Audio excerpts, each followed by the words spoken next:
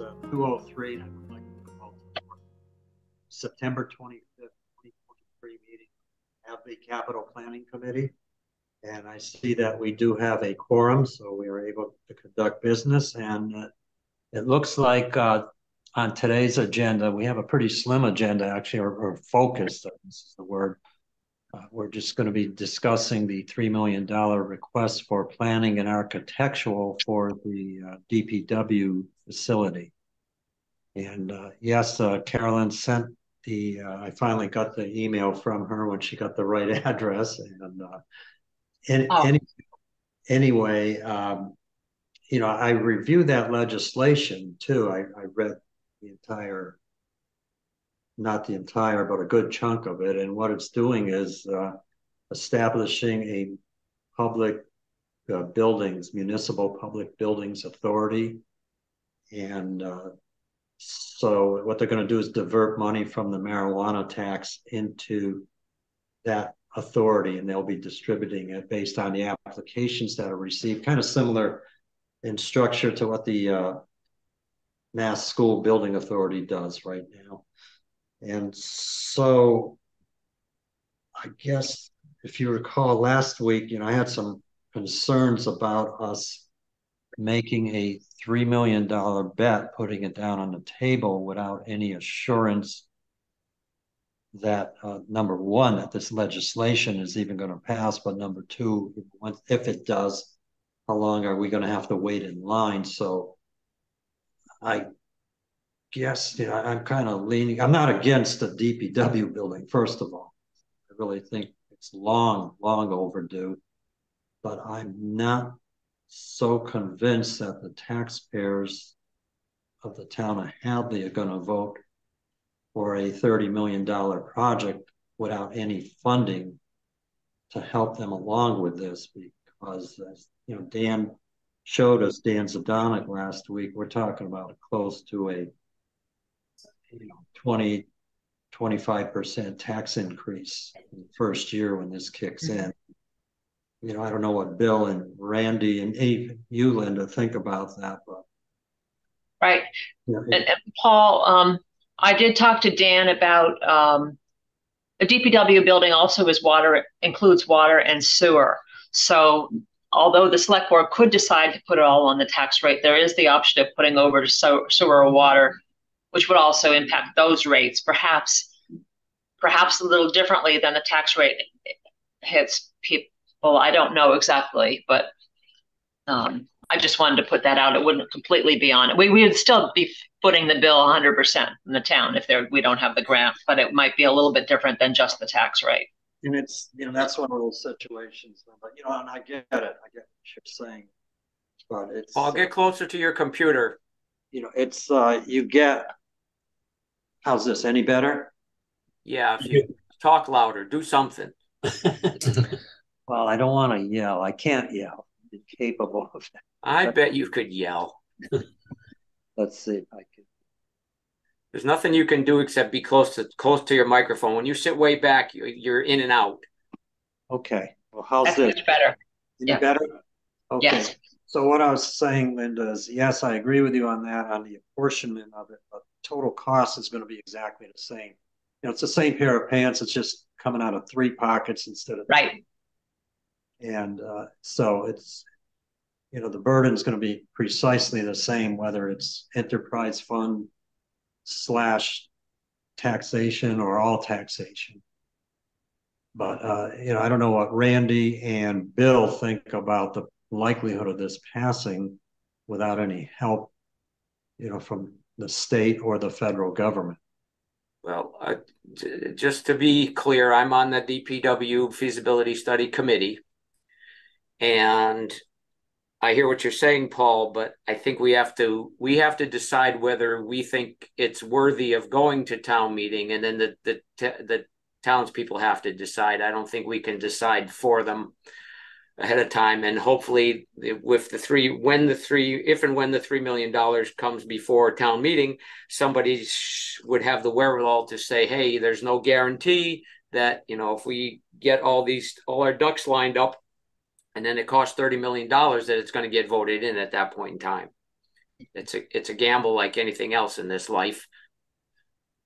And I hear you, that's a pretty expensive gamble. So I'm wondering, this is where I'm heading with this is, can we defer this to the annual town meeting because of this pending legislation? Maybe by then they'll have some traction on it. We'll have some kind of an answer as to, number one, whether or not this is going to pass.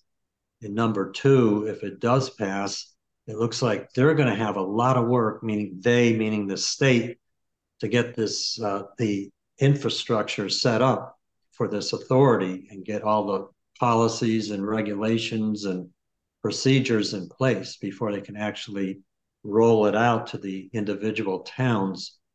And I don't know, you guys probably know better than I do, but how long would it take to get a set of plans drawn up if we were to tell, like time wise? Does anyone have any idea? Probably you, Randy, of any of us? Well, maybe I'm going to guess a year, but I don't know.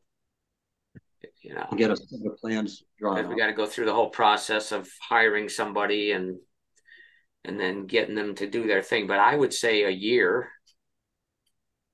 And then not we, but the legislators got to go their process too. And if the legislature does pass the bill, like I said, they got to set this whole thing up from scratch. And that's going to take them some time too. Look how long it took when they legalized marijuana in Massachusetts, how long it took to get all that going before they were even able to start allowing the first cannabis shops to open. So I don't think this is something that's going to pass today and tomorrow they're ready to take applications. So maybe we're better off waiting just to make sure we don't spend a lot of funds for nothing. Because I don't know what the voters would do. You're right, Randy. But I thought I understood that the legislation was one way in, but Randy, didn't you get going on this committee before the legislation was even talked about? That I thought Carolyn was mentioning that having our representatives find some money for us, and it's not our only option for getting extra money, is it? No, it's not the only option, and you're right. We started the process before there was talk about this new legislation. So, again, I feel like we have to let the townspeople decide, and we all know that it's a much needed project, and the feeling is the longer we wait, the more expensive it's going to be. If we had done it 3 years ago, it'd be half the money that it is now. And we certainly can't predict the future, but I can't think prices are going to come down a whole lot. And whether it's next year or 2 years or 10 years, it's still going to burden the taxpayers probably similarly. And whether that legislation comes on board sooner or later, we don't know. But I don't think it would be as complicated as the marijuana stuff, Paul, because you had all kinds of federal regulations to deal with that marijuana stuff that you don't have to on this. But again, who knows? Well, I'm just trying to protect the taxpayers from us taking $3 million of their money, spending and come up empty-handed, because the voters will say, well, no, this legislation failed. It's not going through. Now the taxpayers are saying there's no way we want to see our taxes go up 20 plus something percent in 1 year, and we just lost $3 million. That's where I'm coming from. I get it. I understand that completely. Yeah. I'm a proponent of a new DPW. Yeah. No, I get it. And again, it's a gamble. And if we spend the $3 million now, at least the plans we have won't have to be redone unless building code changes tremendously, or there's all new construction techniques that have to be used. Those should be able to be put in a drawer, so to speak, and we would have them when we need them. But I agree with you that it's going to be a hard sell no matter what we do, as far as the $27 to $30 million to build the building. So, but we got to start somewhere. And sadly, I wish, it was $3,000 we had to spend to get to where we need to be, not 3 million. That seems ridiculous, but that's the way of the world. Mm-hmm. Well, would it really hurt that much if we wait until the annual town meeting, because it's 6 months only, and this is a multi-year project. This is way off into the future. We're talking what, FY 26, 27 before we'd see any real construction going on the site there? Yeah, that's true. I mean, Carolyn's counting on it, and I'm just throwing this out. I'm not saying it's got to be, but Carolyn's counting on something being on this town meeting. The committee is planning on something being on this town meeting. We're having an open house at the DPW building on the 14th to get people to see how decrepit things are down there now, and hopefully get people on board to vote in favor of it. So, and we could suggest that it goes on the town meeting warrant for fall town meeting, and the people could still vote it down, Paul.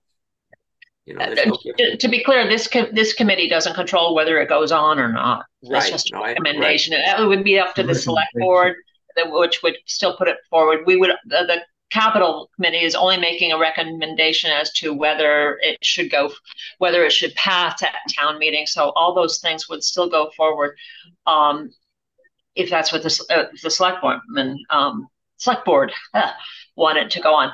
And I'm curious, Randy, you said we at least still have the designs and they'll be ready for next time. How long do you think the designs are good for? Before there's other changes or is it just a matter of, you think most changes in requirements would just mean a little bit of tweaking? That's my thought, but I don't know that for a fact.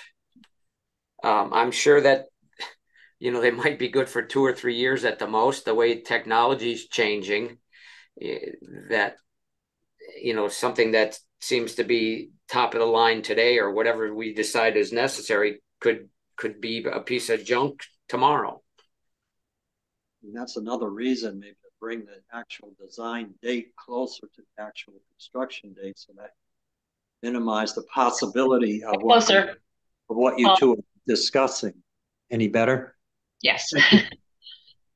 Okay, I was saying that, that's another reason to maybe have the select board discuss deferring this, and you're right, Linda, we're the capital planning and we don't decide what's going on and off the warrant, but maybe the select board could discuss this, because you want to minimize the chances of that happening too, that you have a quote unquote stale design and then you have to spend even more money to freshen it up again.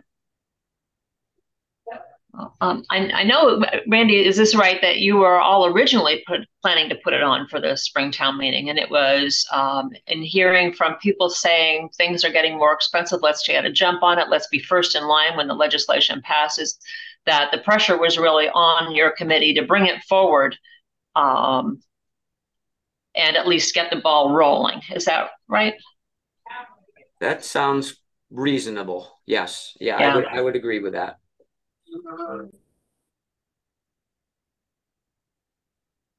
Bill, do you have any thoughts on this? No, being new on the committee, fairly new, what I'm hearing is very logical on both sides, or on all sides, I should say. But I think it's something that it's hesitating. We're going to lose some ground.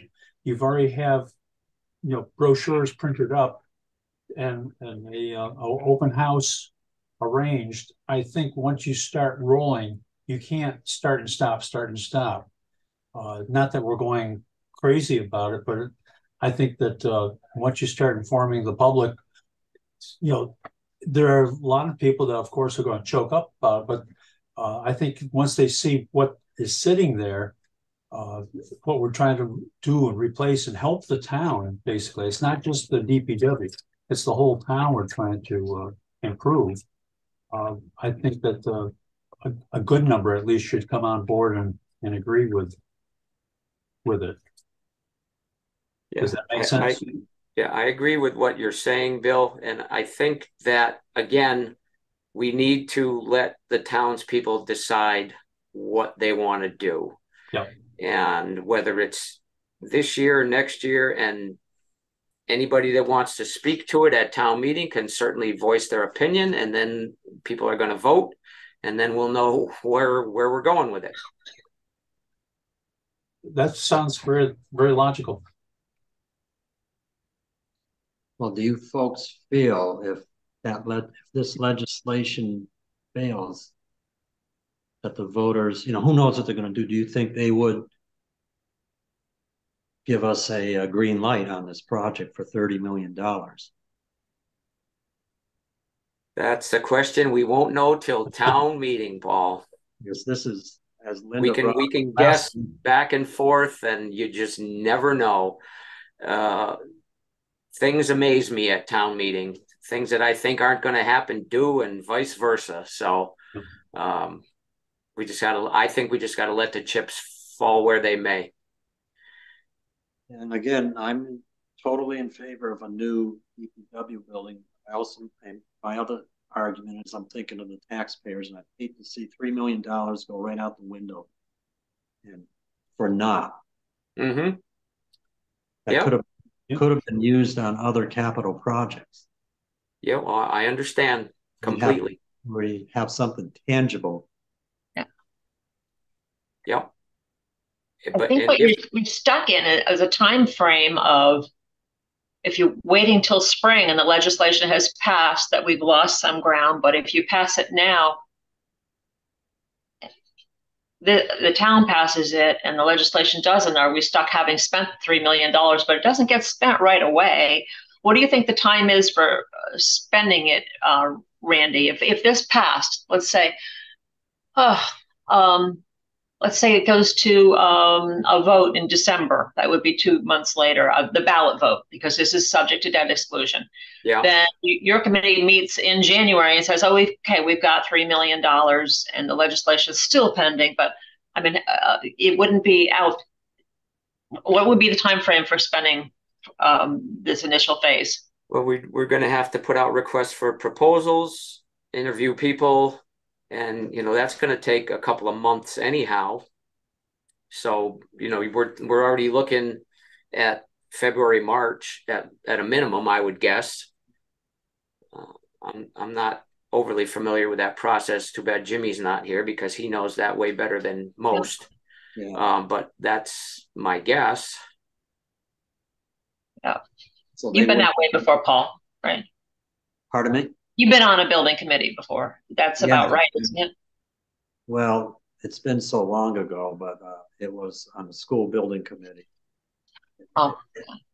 We ran into that situation, actually, and the engineering and architectural money that we spent was, again, for naught. So I have experience with this going in the opposite direction, because the SBA determined that the school renovations that we needed weren't considered, I forgot the term they used, substantial. That didn't qualify for an SBA, so we had to go on our own for that, for all the repairs. And all the engineering wasn't even, it was for nothing, all the architectural for this expansion and renovation project that we're looking at. So, I've been down this road where it's actually happened. And Jimmy was with me on that same committee, and he's been down that same road with me. Well, he's aware, and he doesn't seem to be gun shy about this, Paul. He hasn't said anything that I've heard that would put any kind of negative on this proposal to go before fall town meeting.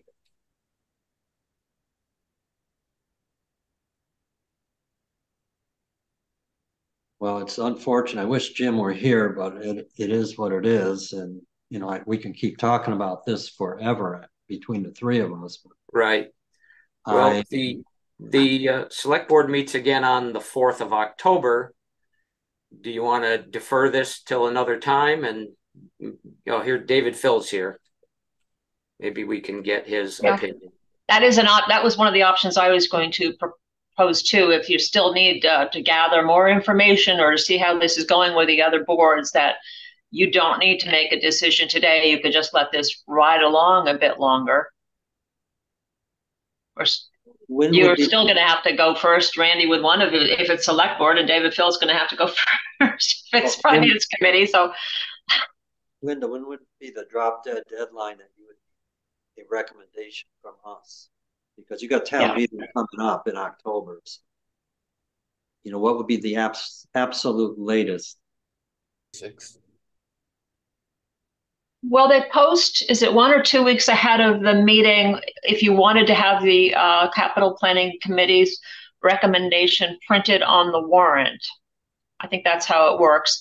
But really, basically, anytime up to when you walk into town meeting, the capital planning committee can make or change its decision.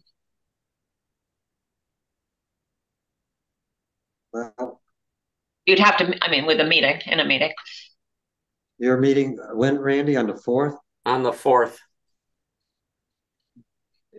Well, and then it would be the 18th or something like that. That's right. Could we meet again on the 10th? Because you would discuss whether or not you want to defer it. Is that what I'm hearing you say, Randy? Well, that's what I'm saying, that if we felt it was appropriate to defer it, since there's only 3 of us, now we have 4, but David's not exactly in tune, and it looks like he's driving. Can you hear us, David? I'm not driving. I'm a passenger, but okay, I can participate. So, Paul, you want to tell him what's going on? So, David, the discussion we're having prior to you tuning in is basically, I'm in favor of this project. However, I'm also thinking that $3 million is a lot of money to place down on a bet with no guarantee that you may not ever get anything tangible out of it. And I was wondering if we could defer this to our annual town meeting. And it's not something that we, as a capital planning committee, can do, but it is something the selectmen can do. So maybe if we wait on deferring this until or wait on making a decision on this until the selectmen have a meeting and they can decide what they want to do. And then we could reconvene again, maybe on the day after Columbus Day, whatever, and go from there. Because the legislation, I read it over, David. It's going to set up a whole new authority. It's going to be a whole new infrastructure. It's not going to happen overnight. It's going to take some time. They have to get the people appointed. They have to set up the rules, regulations, policies, get the application process on board. And so there's going to be quite a time gap there between the vote of the legislature and the day that they actually open up the gates to the cities and towns for applications. Yeah, I'd be in favor of deferring it, I think, as well. Kind of what I was talking about last time. I think $3 million is a lot of money just to kind of have on the shelf there. And I fear that, my personal opinion is we'd be better off asking for the entire amount to see what the sentiment of the voters is at town meeting, because if we're going to ask for $3 million, that might get approved. We're going to draw up plans, and then depending on the sentiment at that next town meeting, when we go for the remaining dollar amount for construction, we might have just wasted $2.5–3 million in a design phase that might never come to fruition. So I think for transparency, asking for the whole dollar amount up front so people can decide, is this something we want to do, would probably be a better bet than piecemealing it. And yeah, we might get some grants from the state, but like every other grant that we've applied for, the answer is always Hadley's too rich of a town, or there's always some kind of caveat where we don't qualify. So we just need to prepare people for a worst case scenario of having to spend $30 million if we actually do this. I think I agree with that, David. It's similar to what's going on with Russell School, in where they were asking for 1.2 million to shore it up and then not knowing what was going to happen thereafter. And my opinion of that was we were going to spend 1.2 million, and then when we find out that it cost 25 million to fix the building, and everybody would balk at that, so we just wasted $1 million too. So I kind of agree with you that it would be best to throw everything out at once, so that people aren't shocked later and decide, oh no, I don't want to spend an additional $27 million, whatever it's going to be. But I do think we need as much of the full committee as we can get to discuss this one more time. I agree so I would with like to defer our decision till whenever, October 10th or whatever you said, Paul. I'd recommend the 9th, but that's Columbus Day. That's the middle of the long weekend. I'm actually going to be away through the 10th. I was going to suggest make one. So we always think of the capital planning committee as voting up or voting down, but you can also you can also, before you do those votes, even if you might be waiting for October or a later time to make an actual decision, but you can send along your concerns. We can write this up, voice what your concerns are to the select board and finance committee and the the DPW building committee, that you discussed this, you're concerned about spending $3 million and not knowing whether the town will be able to follow through with the balance of the 27, not knowing whether the legislation is going to come through and provide a grant. So these are the concerns that you have and why you're not making a decision at this time. And if more information or better information comes to light over the next few weeks, you will meet again and maybe be better able to make a decision. Well, I think it'd be great. I totally agree with you. It would be great to know what the Board of Selectmen decide regarding this, whether or not to defer it or to do what David's talking about too, is to go for the entire amount. So I think that October 4th Selectmen's meeting would really help us out when we get together again to make a final recommendation. So I would recommend, Paul, that you go to that meeting. I'm going to be out of town, and I don't believe I'm going to have access to Zoom, so I don't think I'm going to be in attendance for the meeting. So if you could try to be there, you, David, somebody that can discuss this with the board. Okay, what time is that? It's October 4th at 6 o'clock. The meeting starts. And I don't know, somebody better talk to Carolyn and make sure it's on the agenda. Otherwise, you can't talk about it. You're right. I'm not going to be able to be there that night either, Randy, and I know where you're going. That's at the senior center. The senior center? Yes.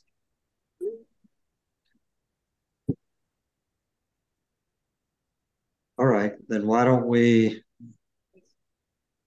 defer any votes or any further discussion then, unless anyone else has something to add. Till the selectmen have their meeting on the 4th. I will try to make that. Okay. 6 o'clock. So you're deferring until after select board 10-4 meeting. Mm-hmm. It might just be worth mentioning one other thing, because Phil has mentioned voting on the whole thing. And I think it's a little late in the game for fall town meeting to say, we're going to change this $3 million request to 30. Right. And expect that to go anywhere.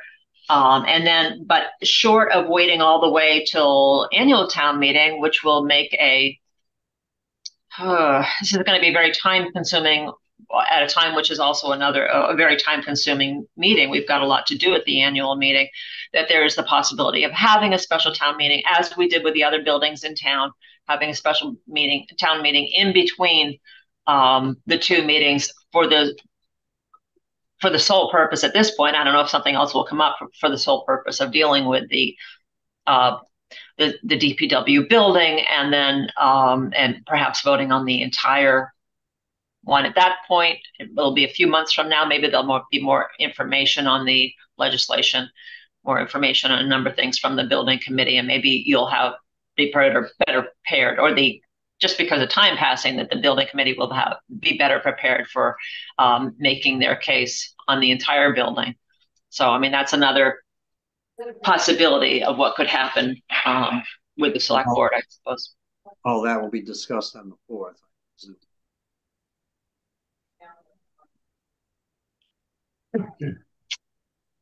Correct, Randy? Thank you so much. Yes.